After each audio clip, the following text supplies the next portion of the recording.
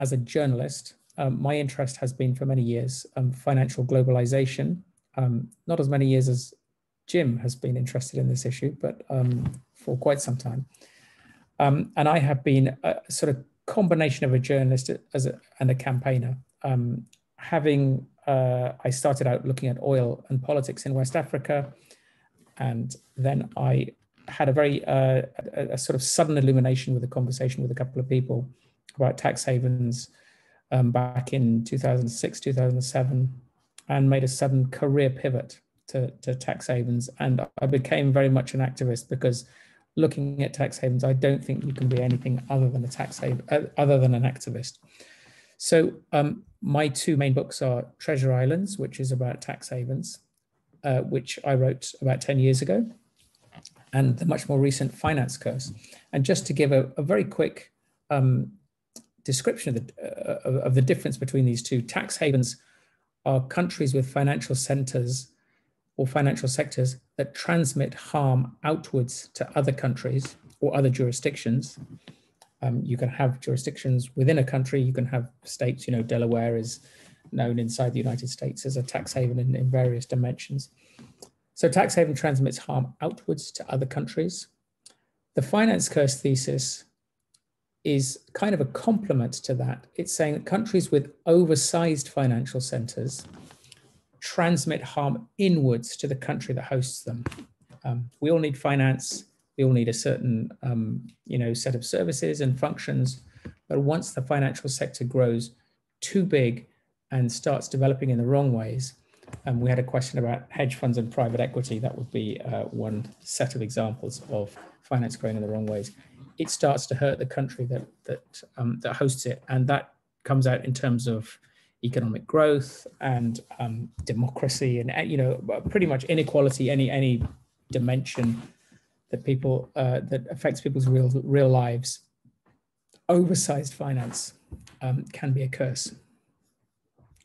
So I have been watching what you might call the new antitrust movement in the United States. It kind of, I date the beginning of it to about 10 years ago, when Barry Lynn wrote a book called Cornered, which is now, even though it's quite out of date, it's a really good sort of overview of the problem of monopoly, very heavily focused on the United States. And basically what was happening here was a new story. He was laying out a new story kind of for the first time. It was reaching back into American history, talking about how there had been historically episodes of very powerful anti-monopoly when private power was regulated in the ways that Zephyr Teachout was talking about, and government was looking after the interests of its people. And then sometime in the 1970s, a group of people in Chicago, led by Robert Bork, the jurist, came up with this new idea. And the new idea was that we should stop worrying about democracy. We should stop worrying about power. We should stop worrying really about the structure of markets, and we should boil everything down, narrow everything down to consumer prices. And as long as consumers are happy, everything's great. And we should also focus on the internal efficiency of corporations. If corporations are efficient, then they're going to spread their wealth around and everything will be fine.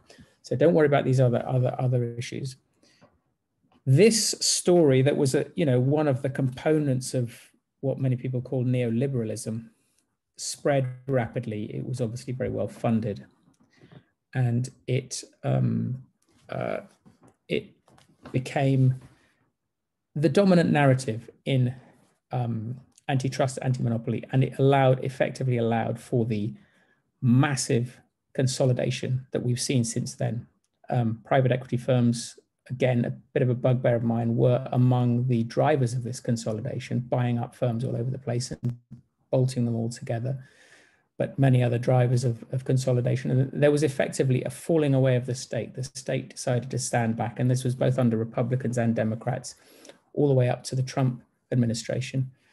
And so you had this story that once you start picking at it, it's so obviously incoherent, so obviously wrong, but power was with it, and it it survived and flourished across the world, spread across the world, spread to Europe, spread to other countries, to Australia, to Asia, to lower income countries. That consumer price is what it's all about. And so we have the giants of today, and there's pretty much no government anywhere has been effectively cracking down until very recently. So the new movement came along with this news story saying we need to start thinking about power again. We need to start thinking about democracy. We need to start thinking about the structure of markets, and we need to start taking down these giants and regulating with confidence again in the interests of people. So that's the kind of news story. It's a very glib summary of it. It spread very, very rapidly in the United States. And I wrote this article, this slide here, called "If Tax Havens Scare You, Monopolies Should Too," and vice versa. So I was very much wearing a tax haven cap. I'm going to take these headphones off, actually, because now that I'm speaking, it's going to be more comfortable for me. Can you still hear me okay? Yes, we can. Okay. So if tax havens scare you, monopolies should too. And this is all about corporate power. And it's looking at the sort of intersection between the tax haven agenda, the anti-tax haven agenda that I had been very much a part of, campaigning against tax havens, and looking at lots of similarities with the new anti-monopoly story. And I actually should put a link up here. I can put it in the chat of that article. It's a very long article laying out the intersection if anybody's interested in it. But the main point here is that when we started campaigning about tax havens, I joined in 2006, 2007, we saw this story catching fire. Right at the beginning, nobody was really interested in it. Tax havens were a kind of exotic sideshow to the world economy. And literally the week I joined the Tax Justice Network, the campaigning group, the Economist ran a cover story saying tax havens are wonderful and they help the flow of of capital around the economy and they're efficient, blah, blah, blah. And nobody's really questioning them. And we had a news story to tell. Treasure Islands was part of it, but there were, other very important people, including Jim, who were telling the story. We put it all together, we packaged it up, and we managed to start persuading, going after different constituencies, saying, look, you've got to pay attention to this. And you could see the lights going on in people's heads, one after another, and particularly in Europe, but much further afield as well. There has been a real kind of awakening. You can sense it. It's a tangible sort of growth of a movement. So we watched this happening.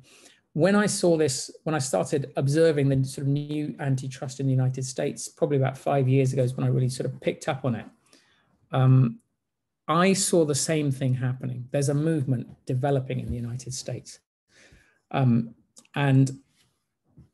I wrote this as a kind of think piece, really just to get my ideas in order, and I published it. And a little while later, Barry Lynn, who I'd been in touch with, who's the sort of, some call the godfather of the US antitrust movement, I sent it to him, and then he was contacted by a competition lawyer in the UK, Michelle Ma, who read that article, and she wrote me an email saying, I'm patiently got to get in touch with you because this is exactly what I've been trying to do. And she'd been trying to set up an anti-monopoly group in the UK. Now, we'd both noticed that there was nothing outside. We couldn't see anything outside the United States, no movement of any kind, a sort of generalized complacency, a lot of interest in tax havens, which is as it should be, but no real interest in corporate power, just a sort of complacency that, European competition authorities are doing a great job. There's not really a problem over here. It's an American problem. And really everybody's still asleep. And I think we're still very much in that position. But we think that there is the potential now for this new story that emerged in the United States and has been incredibly influential.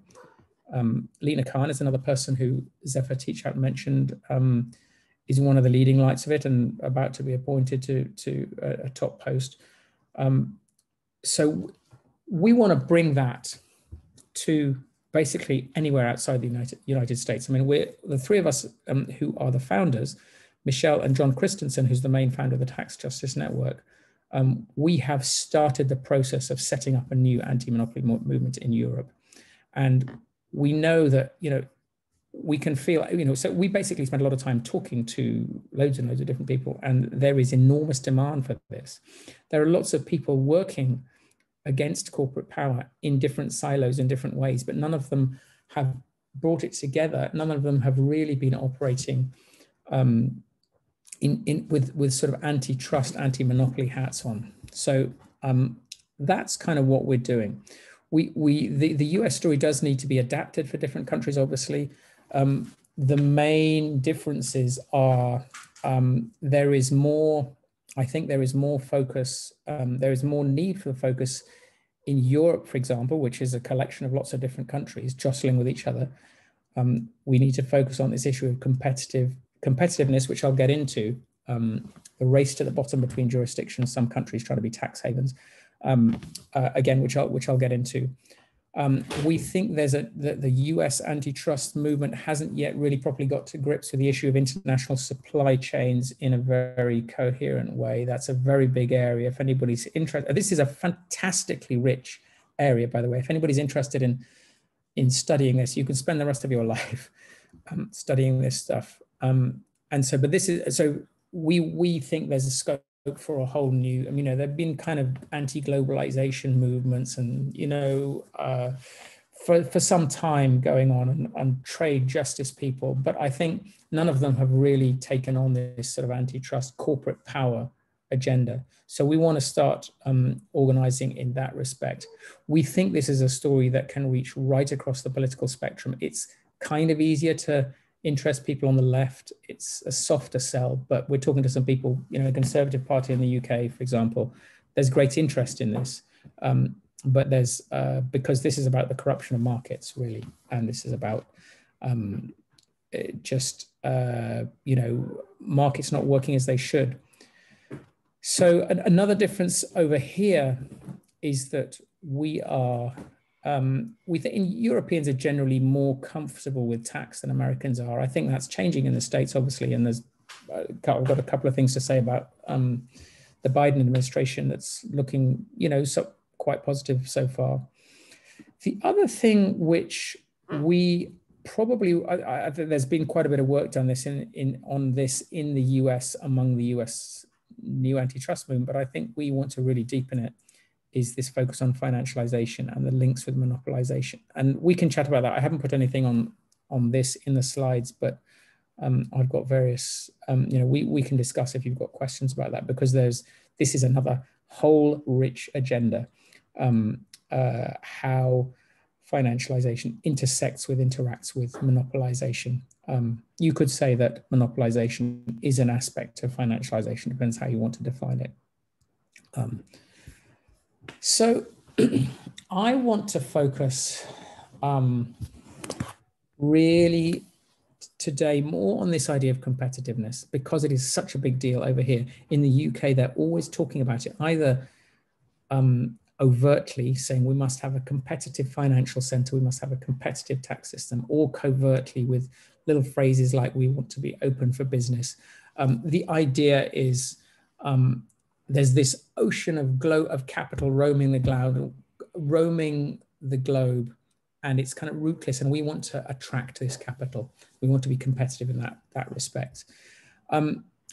Its competitiveness sounds wonderful, but it is a complete dog's breakfast of incoherence and fallacies and woolly thinking.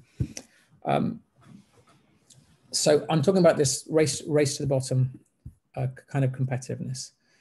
What does competitiveness mean? What is this national competitiveness idea, or local competitiveness? What does it mean for Delaware to be competitive with California or whatever? And there is a lot of woolly thinking, and we're going to come up with an edition of our newsletter soon that will unpack exactly this. What is the difference between so-called national competitiveness, market competition, and competition policy? Is what we call it here. You could call it anti-monopoly, antitrust in particular. And these three words sound very similar. These three terms sound very similar, but they're actually completely different things. They interact with each other. And there is, in people's minds, there's a sort of woolly conflation of all these different ideas, as if they're the sort of same thing. And people think, well, competition is good, right? So competition between countries must be good. So in fact, it is complete nonsense. So this kind of, in terms of national competitiveness, and this could be the competitiveness that people talk about, our country must be competitive economically, or our tax system must be competitive, or our financial regulatory system must be competitive.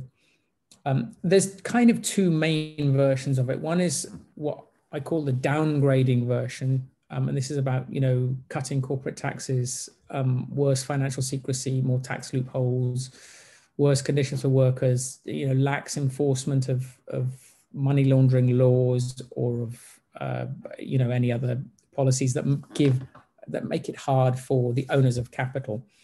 And the aim is you kind of kowtow. It's a sort of bowing down to international capital, giving it what it wants. The aim is to attract it. Come here and we'll give you an easy ride, kind of thing. And this creates a sort of race to the bottom. You have one country puts in place one secrecy law. Other countries say, well, they've got this, we can do something even better, and they put an even more devious, deeper secrecy law, or a tax loophole, or whatever. And you get this constant kind of jostling between countries in a race to the bottom. And the winners in this race are always the owners of capital, the owners of rootless capital, big multinational corporations, criminalizers, monopolizers, whatever. So this competitiveness sounds great, but this version of competitiveness is always harmful, because it always takes money away from the losers, who are the workers, ordinary taxpayers, small businesses who can't, shift all their affairs offshore. It shifts money from the losers to the winners. And so this version of competitiveness is a very harmful thing. And you can, of course, have competitive competition or antitrust policy. Competitive competition policy is kind of a contradiction in terms, because it means that you're going to give capital an easy ride. You're going to allow it to do whatever mergers it likes. You're going to allow it to rip users' data out, have no concern for privacy, lax enforcement of the laws, and so on. This is how you have competitive competition policy. So it just kind of illustrates the incoherence of this whole area. And we recently had a review in the UK called the Penrose Review, which has basically taken this downgrading competitiveness agenda, saying we've got to have this kind of competition policy. And it's riddled with inconsistencies, but it's also very, very dangerous. But here at the very bottom, I just say here, this kind of illustrates the incoherence of the whole approach. You boost competitiveness, this thing called competitiveness, by reducing competition, which sounds ridiculous, because it is ridiculous. To go to the sort of other pole of competitiveness, a much better version that some people talk about is what you might call upgrading instead of downgrading. And so maybe the government invests in good things, in roads and teachers and schools, hospitals, et cetera, et cetera. Gives workers strong protections, good healthcare, the rule of law, strong courts. You could have progressive tax policies, all these kinds of things you might call upgrading. But the key thing here is that a lot of people don't understand is that this version, what you need to do here, you're not doing it because you're trying to out-compete some other country. You're not investing in your roads because you want to, I'm British, but I live in Germany. You're not investing in roads here because you want to get one over on the French at all. You're doing it because just for the benefit of your own citizens. And what's happening relative to other countries is not what you're looking at. And I put in Krugman here. There's one of the sort of classic articles about this, I think from 1994. He wrote, "Competitiveness, a dangerous obsession." If you're looking for an interesting historical reference on this, this is the sort of classic. So what gets called competitiveness in the good sense isn't really competitiveness at all, because you're not competing with anybody. So the only kind of stuff that really might reasonably be called competitiveness is the downgrading version, which is the bad stuff. So in my book, the competitiveness of countries, jurisdictions, as opposed to the competitiveness of companies, the competitiveness of countries is always a bad thing. There has been this, under the Trump administration, I think there was the kind of, the downgrading version was fairly to the fore, but also going back in time, the third way of Bill Clinton and Tony Blair was very much about this downgrading version of competitiveness, this kowtowing to global capital. But now we've got some nice statements coming out on tax. You can see this here from Janet Yellen. By choosing to compete on taxes, we've neglected to compete on the skill of our workers and the strength of our infrastructure. It's a self-defeating competition, and neither President Biden nor I are interested in participating in it anymore. This is a wonderful statement, and I would agree with it. We are, early days. We'll see how we go with it. There's some interesting corporate tax reforms coming out. We are also seeing in the United States the influence of the new antitrust movement. It has, we've just published a newsletter from Tommaso Valletti, who's the former chief economist for competition of the European Commission.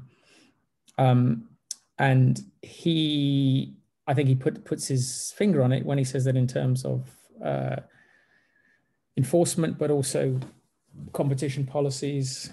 In the United States, we've seen a real sea change in, the story has now become embedded.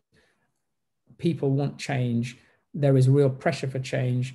The administration appointing people who look like people for change. We're at that point. How far will it go? What will, let's see if this actually becomes something and really starts taking down these giant monopolies. I think it's always easy to say we're at a real crossroads, because I think any moment in history you could say we're at a crossroads for one reason or another. But I think this really is quite a hinge moment that we're on. So that's the big question. That's kind of where I'm going to leave it now. I think there is the potential outside the United States to build amazing movement, amazing alliances across all sorts of different groups, and getting them to focus on corporate power and on the tools, particularly the antitrust tools, but also the broader anti-monopoly tools that include, labor laws and so many other tools, and focusing on how to use these tools to get our democracies back. So that's kind of, that's the end of my presentation. It's a rather personal presentation because it looks a bit at my, what I'm up to. But I think what's happening internationally will be very important for what happens in the United States. We're a long way behind the curve, but I think now we should start seeing things changing.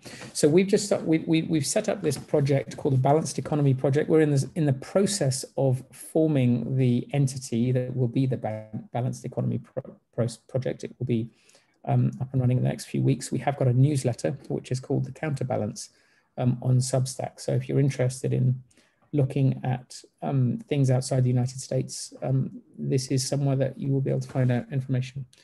So that's the end of my presentation. I guess we can move on to discussion. I hope we can talk about private equity as well, because that question. We already have a question from Harrison.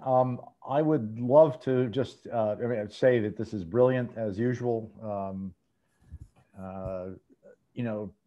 There's a lot. I think I'd love to hear from you about what we learned from the history of the tax justice movement and its successes and failures and so forth, about building this movement, and also some of the research questions that you think might be empirical questions, because a lot of the effort in the tax justice world I'm familiar with benefited from empirical measurement of some of these problems. So those are my two issues. But Harrison, can you jump in? Yeah, sure. Thank you so much for speaking to us so late at night.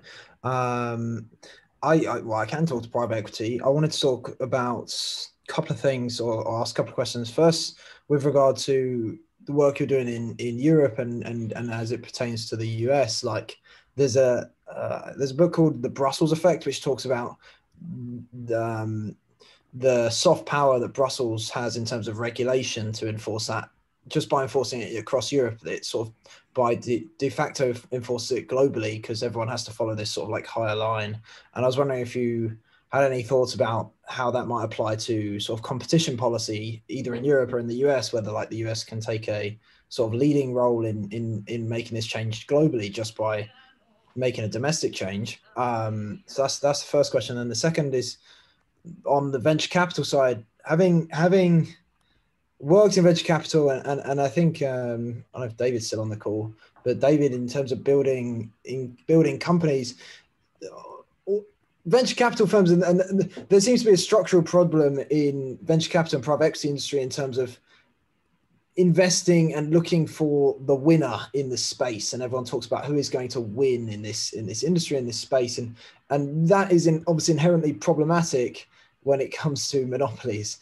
So I sort of am struggling with this idea of regulating monopolies, like when they become monopolies. It feels like we have more of a structural issue that could be addressed sort of at source. And I was wondering if you had any thoughts about that in terms of like what we could do on like a whole industry level, rather than like allowing these companies to get so big and then breaking them up, and sort of that seems like a bit of a backwards approach. Yeah. Two very good questions. Well, there may have been more questions, and then my screen froze for 60 seconds in the middle of it. So the two questions I got were about the Brussels effect and then the venture capital looking for the winner. Was there anything else that I missed there? No, that'd be great. That's great. Right. Okay. So on the Brussels effect, yeah, sure. Soft power of the EU. I think there is a misconception in the United States, but also I think it is across the Atlantic, both in the United States and in the EU, that the EU doesn't have, the EU competition policy is pretty good. I mean, you do see stories about, Margaret Vestager, the EU competition commissioner, slapping Google and co with heavy fines for all their abuses. That is true, I think, in terms of, the United States has been so lax for so many years that anything that Europe does looks good. Having said that, the record in Europe is appalling. There is a book by Thomas Philippon, and I've forgotten the title of it, sorry, The Great something, maybe somebody knows it. He's looking at monopoly, and he's using Europe as a kind of example to show America how bad it is in terms of monopoly. And it's not a bad, it's not a bad book, but he's wrong to hold Europe up as an example. Just for example, I was looking the other day at the merger statistics. The European, there's a system of, I think they get about 15,000 mergers a year in Europe. And of those, maybe I think 300 or 400 get notified, here's a merger, it's potentially going to cause competition concerns, you guys are going to have to look at it. If you look at the record of the mergers that are notified, which are mergers of potential concern, since 1990, 0.4% of those have been prohibited. Almost nothing. They just don't block mergers. So that's a sign that there's serious trouble. Anybody who looks around in Europe will know that we have a problem with big pharma, with big agriculture, with big retail, with big tech, with the big four accounting firms, with big banks. We've got the same problems. We have social democracy here in Europe that takes off some of the hardest edges of these things, but I think that whereas social democracy in Europe has been quite effective in certain areas, such as tax policy, in terms of monopolies and excessive concentrations of power, I think Europe has basically drunk the Kool-Aid. The fines that you see, several $1 billion on the tech giants, look big. Once you have a number of billion in there, it makes a great newspaper headline. But again, it's almost a rounding error in the actual size of the profits that these companies are making. So Europe is especially weak in this area. Its social democracy has not really engaged with this. It has drunk the Kool-Aid from Chicago If you look at, it's a very nuanced picture, of course. There are things, positive things you can say about Europe, but Europe is not in a position to spread a beneficial Brussels effect around the world in this area. So David, I think the answer to your question is we are going to look to the United States for leadership at this point.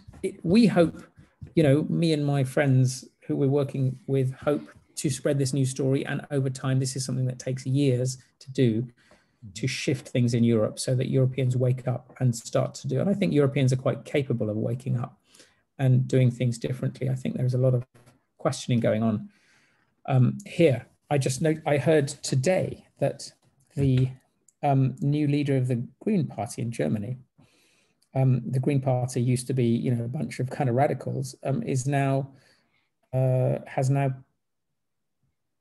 catapulted the Greens to the party with the biggest number of, in the polling. It's up at like nearly 30%, above the CDU, which is the Angela Merkel's party, and well above the SPD, the supposedly socialist party. So things are really changing. There's a lot of room for moving, but right now, I don't think we can look to a Brussels effect really of any significance that will help the United States or help other countries. I think it will come, but we're some way to go. So, once again, we're looking to the Americans for leadership in this area. Sorry. What Churchill's remark about the Americans will eventually do the right thing after they have exhausted all other possibilities. Yeah. So that's maybe what we're up to. I mean, it doesn't help that we have the largest tech companies here and, not in Europe. But David Lighton, you had a follow-up question to. I did. I just wanted to respond quickly to Harrison and then say something else about the monopoly issue. So, I mean, Harrison, on your point, I strongly agree. I think that the venture capital business is supposed to play, two roles, right? They're supposed to be the engine of entrepreneurship and innovation. On the one hand, they're supposed to be generating returns for their investors on the other hand. But the profit motive, I think, is guiding them in some ugly directions. Two easy observations to make. The first one being that they're biased toward these network effect businesses that get very dominant very quickly. And, like you pointed out, end up in the sphere of companies like Amazon. The second one being that basically, there's this valley of death where the things that would be the most socially valuable don't ever get financed because they would take too long, right? And the more sophisticated our technology gets, the more money it would take to create something truly great, like a cure for cancer. So like, I totally agree, but I wanted to pose a question back to Nick on all of this stuff. I mean, I totally accept that the antitrust and like anti-monopoly movement needs to come forward. How do you see the question of the technologies themselves behind these big monopolies like Facebook and how nefarious they may be, on their own at whatever scale? How do you see that playing into the conversation with public policy and regulators in like an appropriate way? Because, from my perspective, it doesn't seem like the Americans are going to have much of a leadership role in this at all, right? I mean, I think our regulators can barely understand what the hell Facebook actually does. And on the contrary, GDPR seems like a much more reasonable attempt at protecting people's privacy. So I wanted to know if you thought that Europeans might play any kind of a leadership role in, pointing to just how bad some of the practices of Facebook are, whether that's not being serious enough with our data or whether it's getting us addicted to our cell phones or social media or, spreading disinformation and all the other bad things that they get up to. Okay, well, that's an enormous question. I want to go back to the venture capital question because I didn't address it. I also want to, I agree with what you said. We have these same valleys of death over here. One thing I would make clear is make a distinction between venture capital and private equity. I mean, there's a lot of similarities, but a lot of overlap. But private equity, the core business model really is not to go for startups and, here's an exciting new idea, some people tinkering around in their shed and let's build a brilliant global company.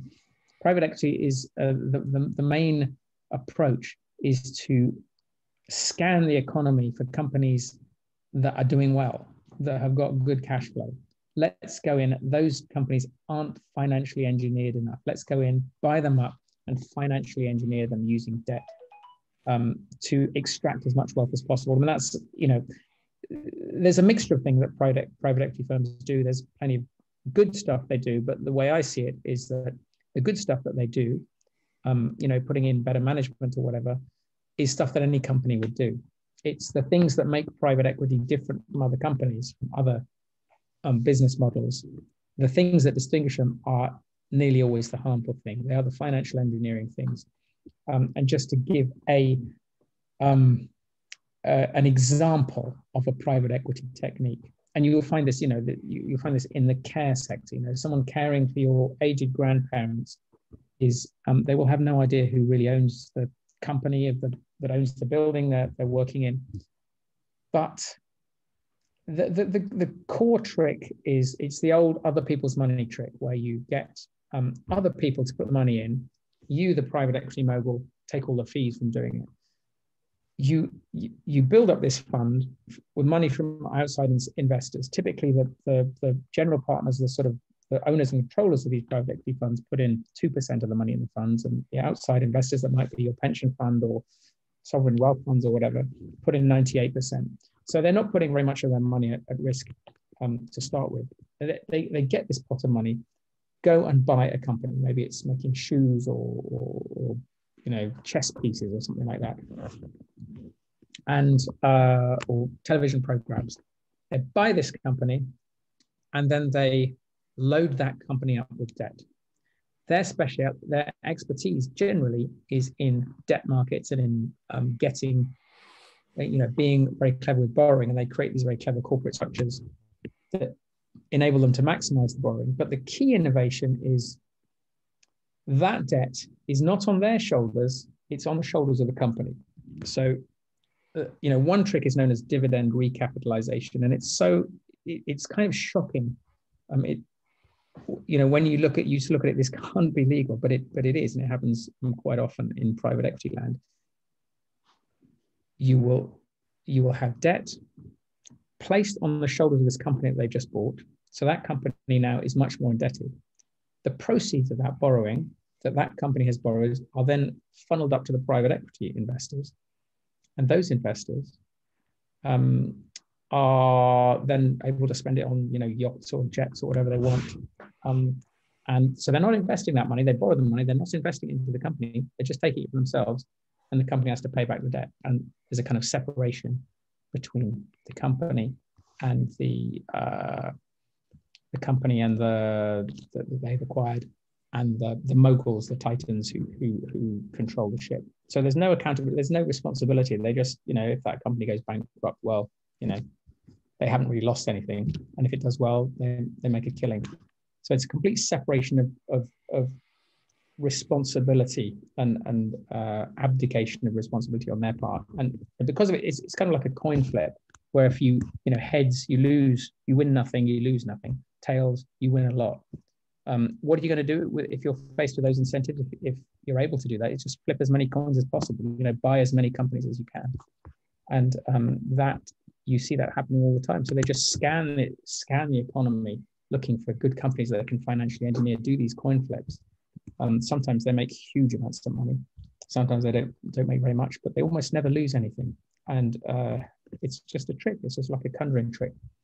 And so you can see there that the incentive to buy is buy, and often they put companies in the same sector together so they can build monopolistic power, market power.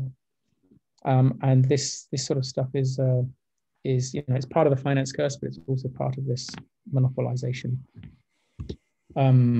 game that is central to what we're talking about. The question about big tech and conversation with regulators, do you know what? I'm going to actually duck that question, because in this movement, I'm not really the big tech guru. I could probably waffle on about big tech, but I'm not yet confident enough to say anything very, very good about it. I mean, you could, I think Zephyr Teachout's book will be very good on that. Barry Lynn has got a new book out called Liberty from All Masters, which goes into great detail into these things, into public utility regulation and things like that. So there's quite a few books out there on this, but I would probably start there. So I'm sorry to duck that question, but I will. Other questions from students? Let me encourage anyone. I can ask a follow-up question. Yeah. Sure. Well, this is not really a follow-up question, honestly. One of the things we haven't touched on in terms of monopolies, and it's less about big tech and more about the legal side of things. Traditionally, sort of the high risk or like valley of death innovations or research that David was talking about were done by universities right now, and broadly sort of still are, but some of these really big technology firms are doing some, you know, frankly pretty impressive or scary, sort of depending on the way you look at it, work in technology, sort of like AI or with Google in terms of like in AlphaFold, like that, biology and so on. And I was wondering if you had any thoughts about like how that should be regulated, like in terms of breaking them up and where that side of their businesses sort of lie, and whether that is, you know, you can ask a question about whether that's a good thing. Some of the stuff that they've been doing has been at least potentially quite positive. And yeah, I don't know if I can like move the conversation in that way or anything, or if that makes sense, but we haven't touched on that.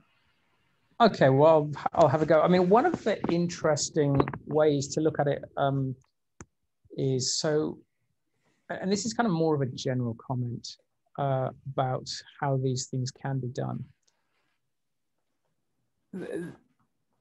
Breakup is, you know, you have to have a fight with power, basically, and you have to, you know, we're not there yet politically, maybe getting there soon in the United States, certainly not there in Europe. I think in many cases, breakup is absolutely necessary. But, you know, as Zephyr Teachout said, you know, it's part of a stable of anti-monopoly tools. But there's another way of looking at it, which is kind of complementary to it, is reversing the burden of proof for mergers. So, you know, recently we had the Google merger with Fitbit, and the European competition authorities approved it. They were heavily criticized, and rightly so, for approving it. They said it didn't raise competition concerns. Of course it did. You know, all these tech giants are basically merging. They're looking at the sort of the thresholds. You know, they're looking to duck under the threshold, buying up companies that are just underneath the thresholds, and they don't have any antitrust scrutiny. So Europe, I think the big tech firms, I saw the statistic that 97% of all of their acquisitions were not even investigated, were not notified, were not looked at. They just sailed through because they ducked just underneath the thresholds. What you can do is, for large firms, you can have reversing the burden of proof for mergers. So if at the moment, if a company wants to buy another company or wants to merge with another company, a large company, either you just duck underneath the threshold, or you go through a whole process with the European Commission, with the economists, and you have a whole kind of legal game that goes on. And you're having to, you know, the authorities are always right on the back foot, because they have to demonstrate that this is going to be harmful to competition. This merger is going to go ahead unless they can demonstrate beyond all doubt that this is going to be harmful for competition. Of course, the companies are the ones with all the information. They don't share the information. Tommaso Valletti, the chief competition economist, was describing how he would, you know, his opponents on the other side of the table would be recruiting top academics to rebut all of his arguments. And he described one meeting where he was with you know, a sort of former colleague he knew very well, who was a very good economist, and he was asking, you know, about his economic model and saying, what if you change this assumption and stuff like that. but he couldn't get an answer because there was a lawyer sitting next to him, and the law firms are the gatekeepers, and the lawyer was saying, don't answer that question.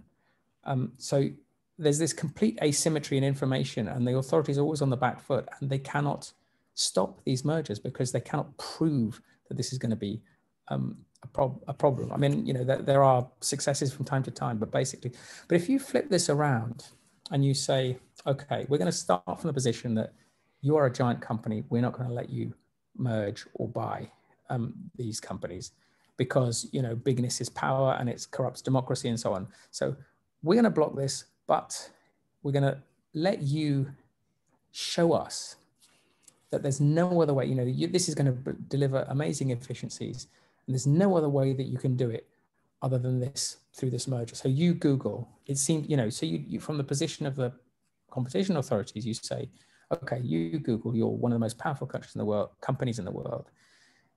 You are, you're telling us that you have to merge with Fitbit because you can bring all these wonderful efficiencies. Okay, maybe so, but you now have to prove to us that there's no way that you couldn't build these efficiencies yourself, you Google.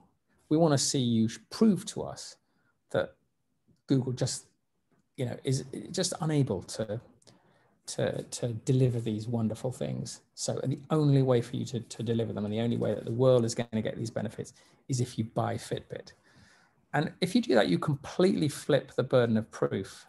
You do allow an opt-out, and you do allow the possibility for efficiencies to merge, but in general terms, you know, mergers, especially or involving large firms, have delivered payloads of harms to the economy, to society.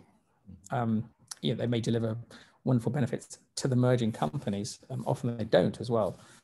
But if you reverse this burden of proof, then you create a whole new paradigm, and over time, you will get competitors popping up, and it will not be possible for the, you know, the classic tactic of a monopolist is when anything comes up that's looking good, they'll just buy it and get it out of the marketplace. So they remain. Nick, we have a question from Redion.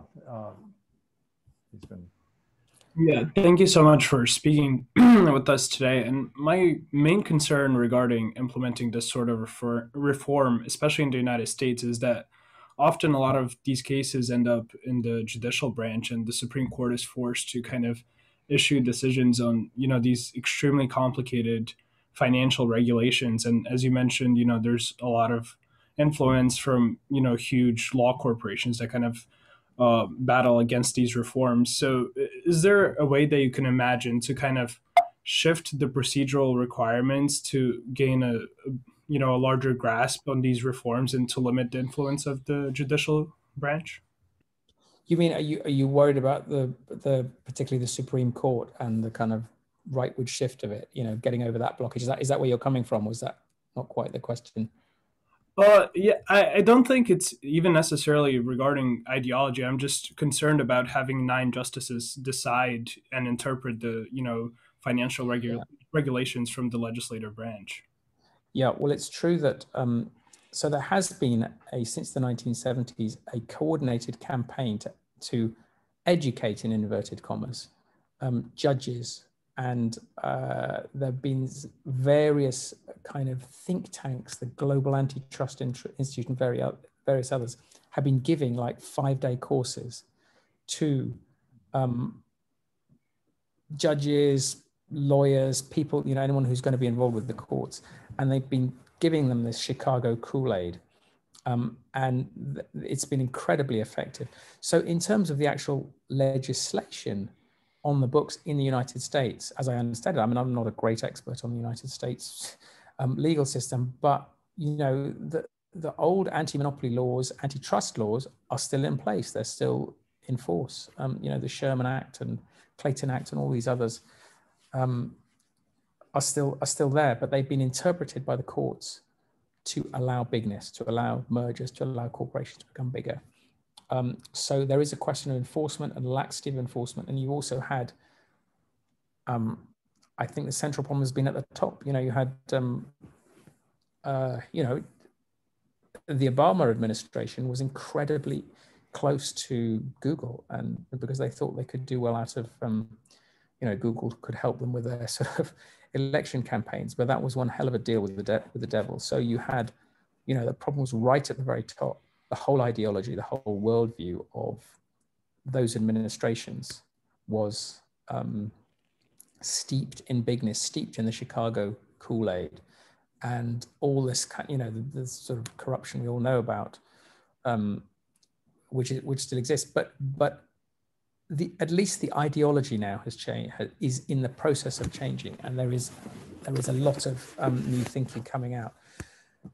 Whether this is going to seep down into the judicial branch and the extent to which it is seeping down, I'm not sure. There was an interesting post. If you're interested in looking at this, there is a blogger called Matt Stoller who follows these things in quite some detail.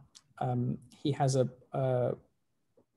newsletter on Substack called Big. It's just called Big. He's Stolleler.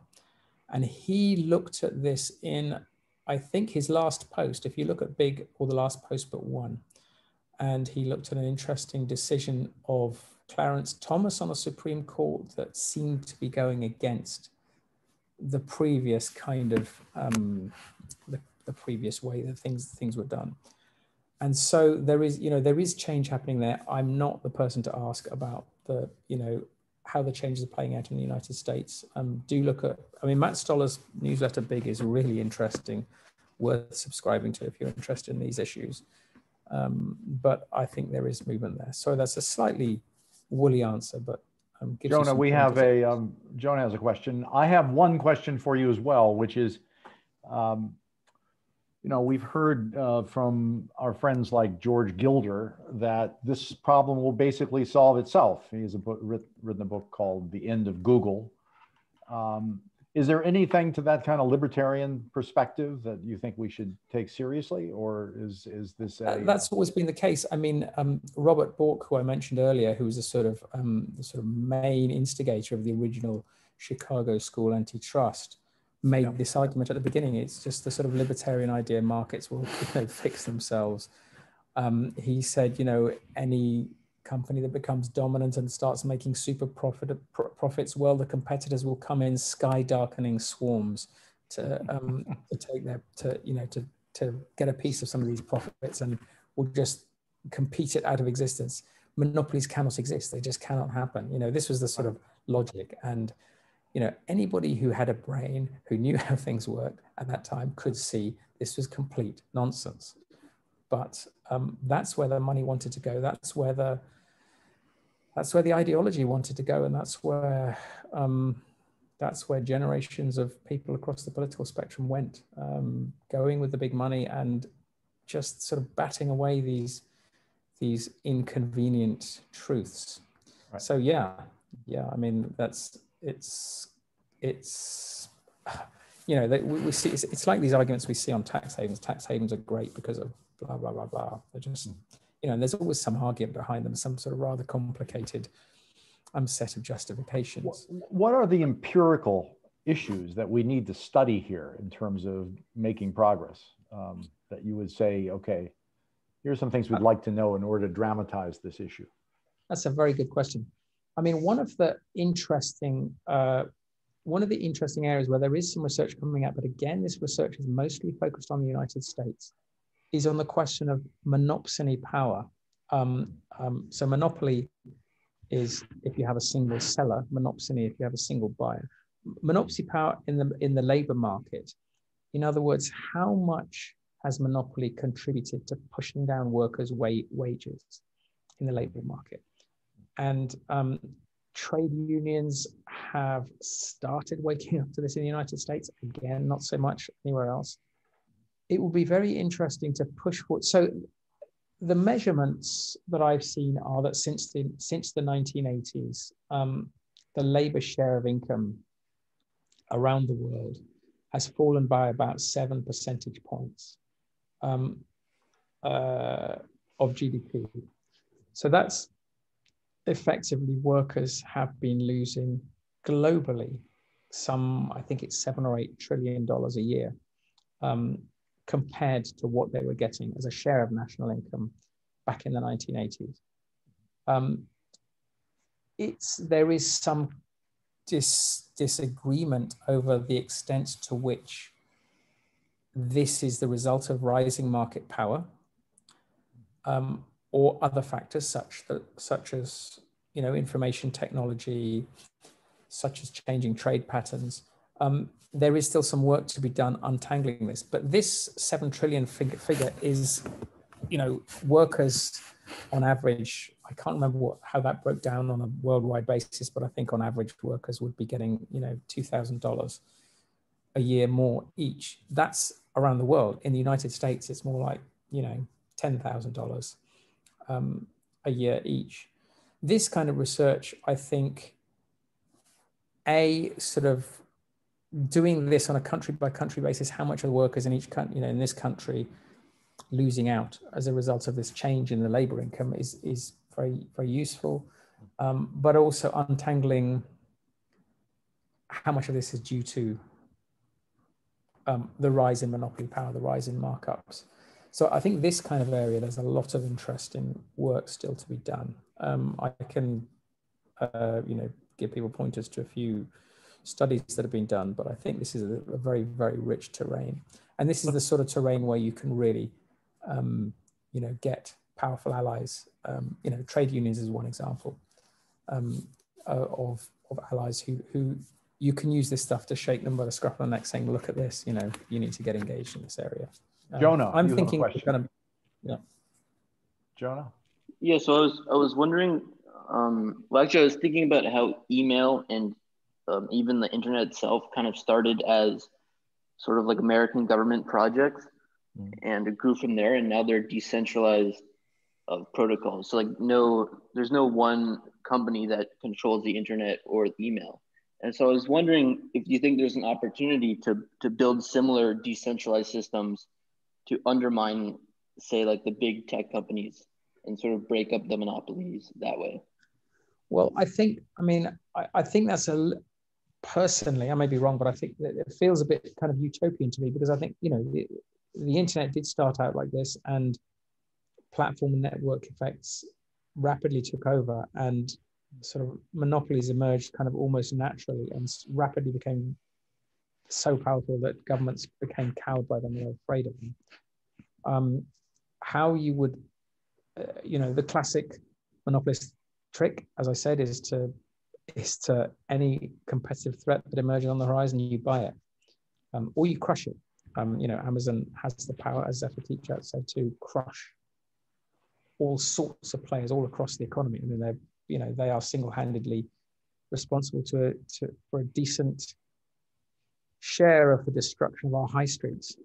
So I don't see that as a way forward. Decentralized networks, new technologies, taking their place, because these players have eyes and ears everywhere, and particularly the big tech firms, and they're not going to go quietly, and they know exactly how to stop this kind of stuff emerging, unless there's some mechanism. Maybe there's some amazing idea out there, technological idea out there, but I don't think that people, blockchain or any of these new kind of ideas, or fintech or any of this, it's as soon as it becomes profitable, it's going to be brought into it's either going to become a monopoly, or when I say monopoly, I mean a firm with excessive concentration of power, or it's going to be bought up by one of the giants. So I'm not that optimistic. Any sign that China shares our perspective on your perspective on this, that they're being tough on their monopolies? Yes, they do. They have been some activism in China again. The monopoly there is the Chinese Communist Party. Yeah, of course. They've been very careful in controlling it all. So it's a very different kind of picture.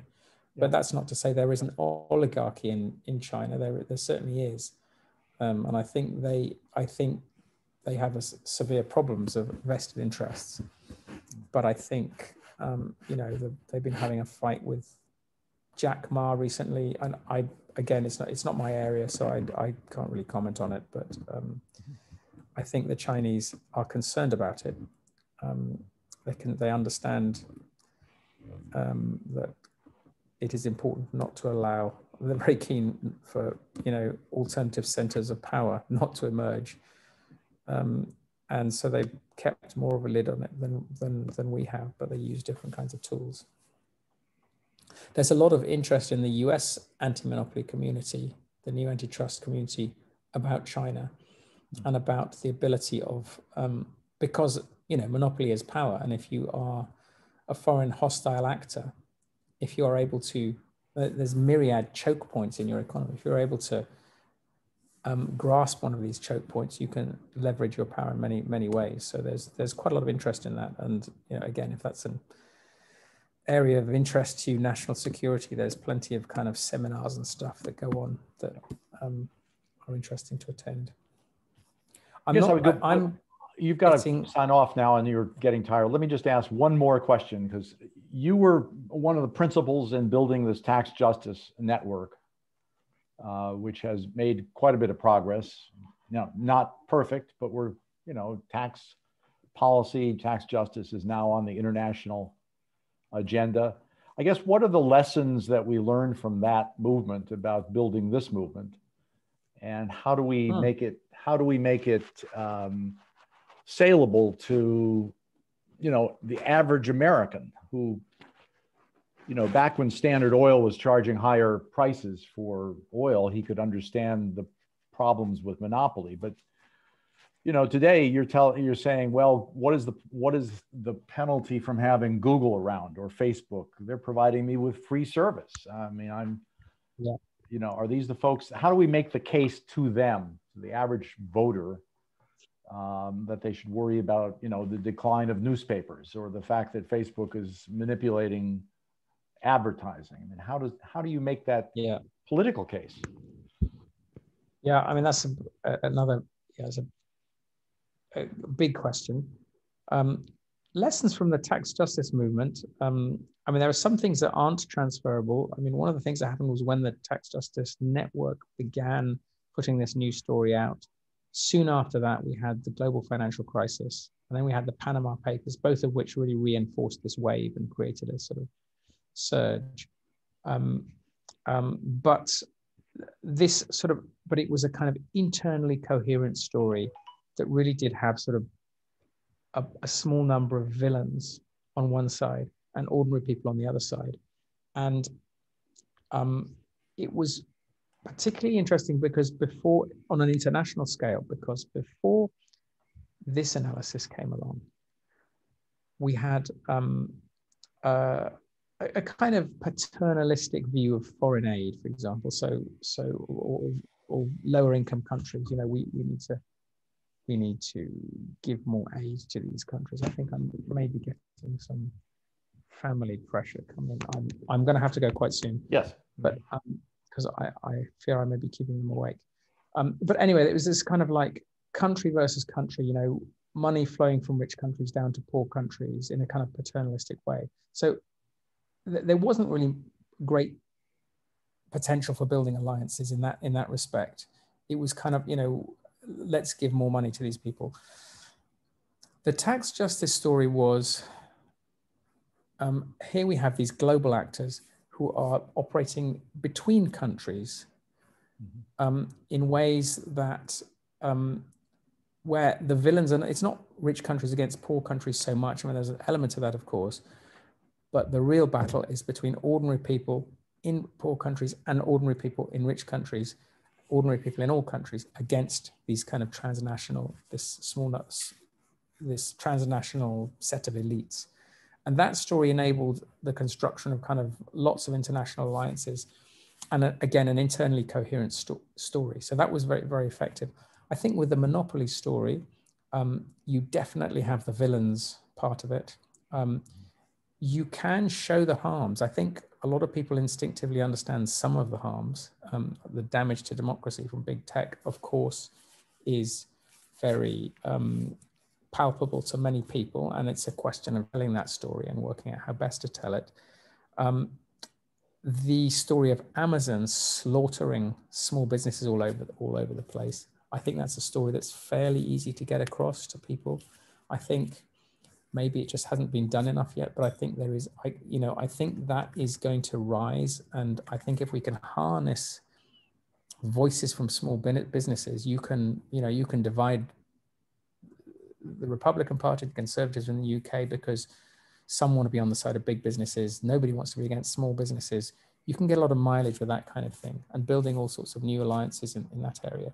One of the other strategies of the tax justice movement was to think in terms of constituencies.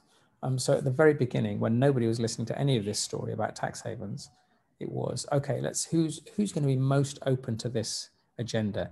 Which constituencies? Well, let's start with development NGOs, working on, poverty.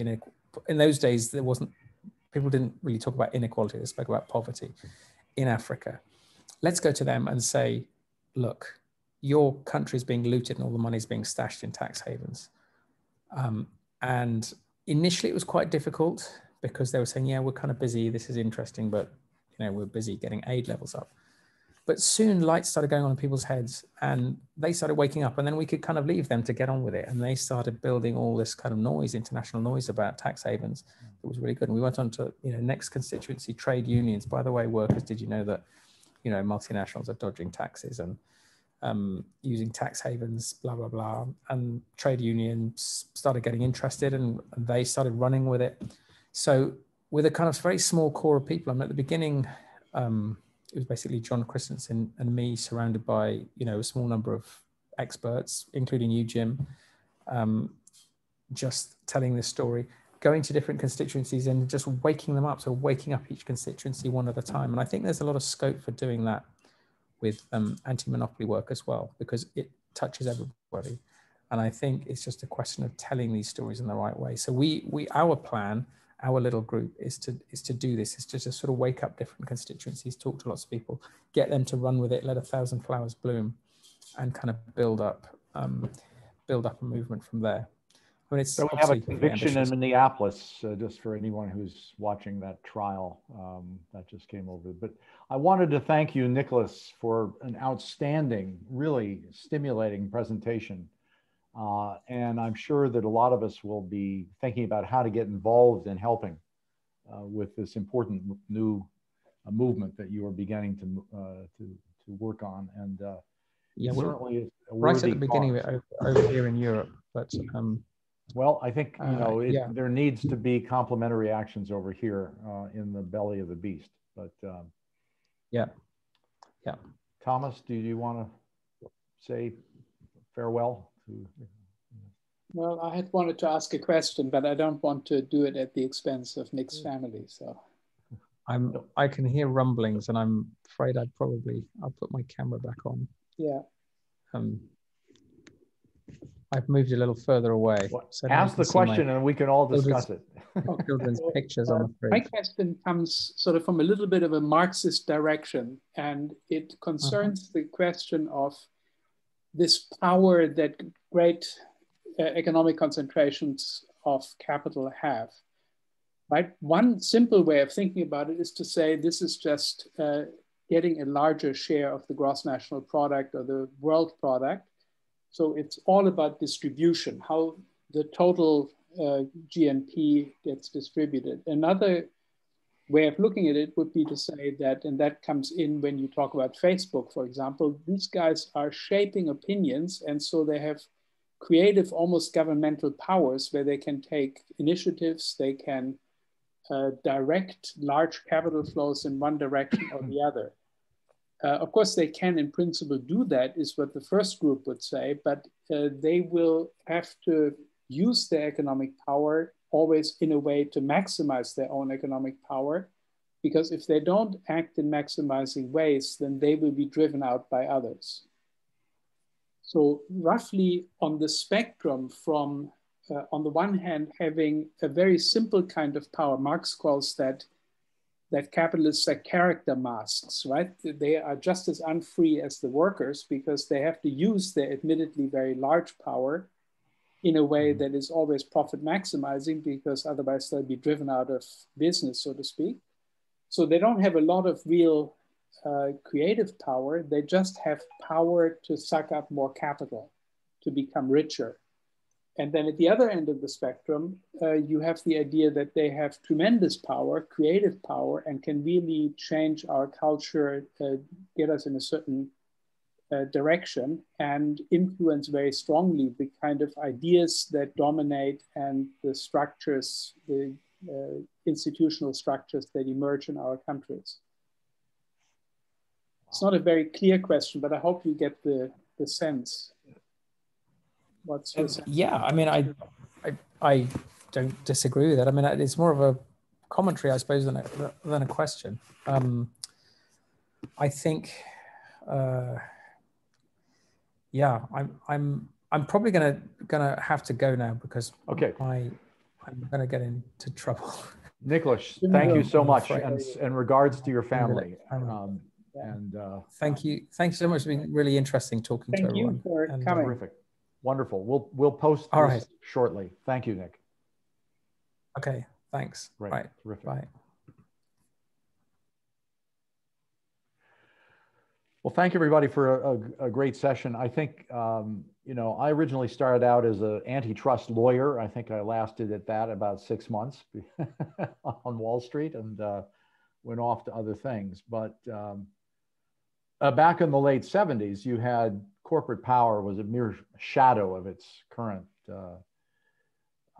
form. But if you go back to 1816, when Massachusetts started chartering companies, you had term limits on the charters. You had the renewal of the corporate charters being conditioned on public benefits being supplied by the corporations. You had the state actually using corporations for specific purposes. And so it wasn't until 1896 in New Jersey when they had open-ended corporate charters that could be designed by the private owners of the corporations themselves. And in that 1 century, you had tremendous growth of corporate rights. In this period, we've seen an explosion of corporate rights that even private citizens don't have, to campaign contributions, anonymity, eternal life, the power to reproduce all over the globe. So this is in many ways, I think this concentration of corporate power is in many ways the issue for our time, because it stands behind every single other problem that we're talking about here. And it's something that we have to grapple with.